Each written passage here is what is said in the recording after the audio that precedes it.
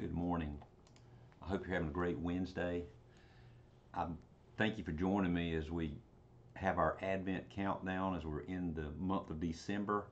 And I wanted us to talk about the season of Christmas. And I wanted to talk today a little bit about the signs of Christmas. The sign of Christmas is, of course, Jesus Christ. But before I start on that, I wanted to share with you this funny that I like to do. And it's only Wednesday. Happy Hump Day. I notice how you feel. I used the polar bear to kind of make us think about the cold weather this time of year, how it should be cold. And, I want us to get in the mood for that cold weather. So I wanted to share this scripture with you today.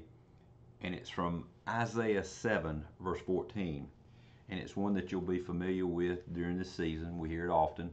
It says, "Therefore the Lord himself will give you a sign. Behold, the virgin shall conceive and bear a son, and shall call his name Emmanuel."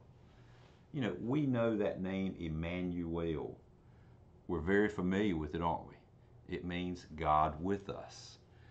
Did you know that the name Emmanuel in the scripture only appears 3 times? Obviously, it appears in this Isaiah 7:14 that I've shared with you today. It appears again in Isaiah 8, verse 8. And then we see it again in Matthew 1, verse 23. It occurs in Matthew 1:23 when Jesus is referencing to Jesus, and it's actually the quotation from Isaiah 7:14. So technically, it's in the Bible 3 times, but it's really twice. But the context of Isaiah 7:14 was a major announcement by Isaiah, and it was from God through Isaiah. Judea was led by King Ahaz, and at the time it was under attack. And so through Isaiah, God gave a promise that that the attack would fail. And he did this to demonstrate this certainty. So God gave the king a sign. He said a virgin would give birth to a son, and she would call him Emmanuel, which means God with us. Often in the Hebrew culture, names conveyed a message. And in this case, this message that God was giving to the Hebrew people through Isaiah, God was saying the child's name, Emmanuel, that he would be with his people in their trials and their tribulations.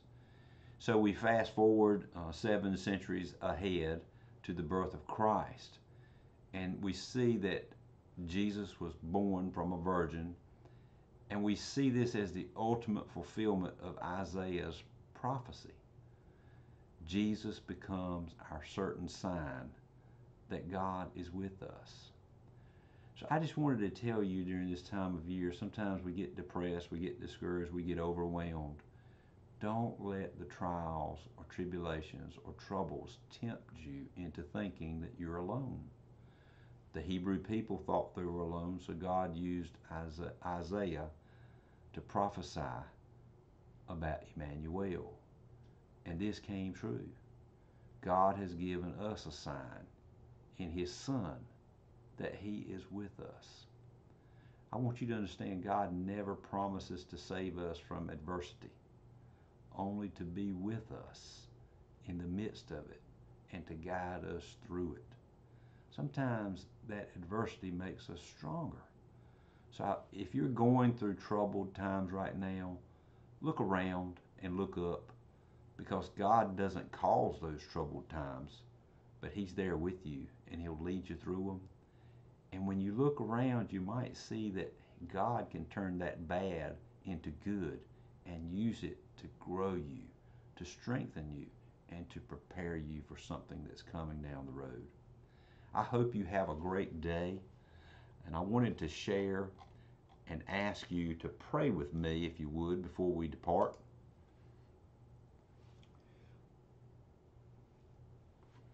Almighty God, I just thank you for this season of Advent. I thank you for the prophecy that's fulfilled of Emmanuel, God with us, through the baby at Bethlehem.